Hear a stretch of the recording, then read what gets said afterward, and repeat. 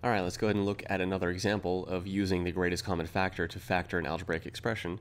So for this one, we're going to look at the algebraic expression 2x y squared plus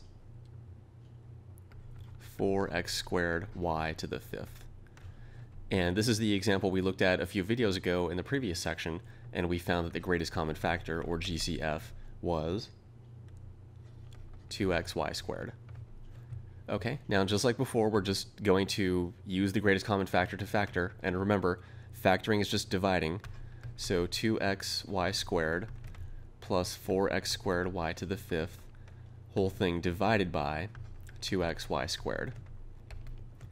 And again, split it up into two separate fractions, 2xy squared over 2xy squared, and then plus, so plus sign here translates to a plus sign over here, 4x squared y to the fifth divided by 2xy squared. Now, how does that simplify? Well, notice here we have 2x y squared divided by itself. So if you take something and divide it by itself like that, you're just going to get 1. So this whole thing here is just 1. Okay. Now, it doesn't turn into nothing, so be careful about that. It turns into 1, not just nothing. So be careful about that. It does give us a term that's just 1 here. So we have a 1 here, and then plus what? 2 goes into 4 2 times. X cancels with the squared on the x here, so this is x times x. This is just 1x down here, so we're just left with 1x up here. And then y squared cancels with the y to the fifth up here to give us y cubed. So what's left here? 2x times y cubed. So that's going to give us 2x y cubed left. Okay? So what we just found out was when we take 2x y squared plus 4x squared y to the fifth and divide or factor out a 2x y squared, our greatest common factor, what we're left with is 1 plus 2x y cubed.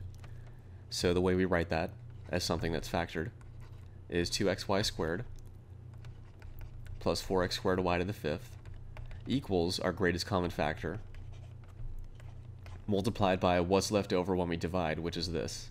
Or in other words, the quotient we get when we divide. 1 plus 2xy cubed. Okay, so that's how we factor this algebraic expression using the greatest common factor here. Just like before, divide everything by the greatest common factor. Make sure we split it up into two separate fractions. When we divide, our result is this. So we say the algebraic expression equals the greatest common factor multiplied by the result of the division, the quotient. Okay, so that's that example there.